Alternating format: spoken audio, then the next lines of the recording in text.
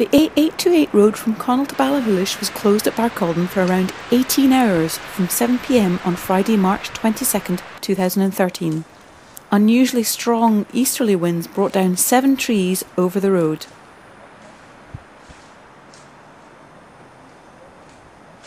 Power to a number of homes in the Benderloch and Barcaldine area also went off at the same time.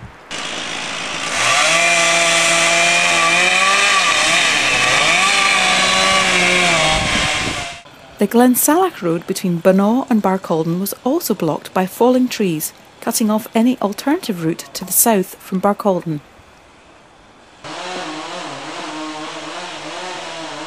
Contractors from Helensburgh had to abandon efforts to clear the trees from the A828 and another tree on the A85 at Connell because it was too dark and dangerous. They returned at first light with chainsaws and a chipping machine, clearing the Connell tree before starting at Barcaldine, where the road eventually opened around midday on the Saturday.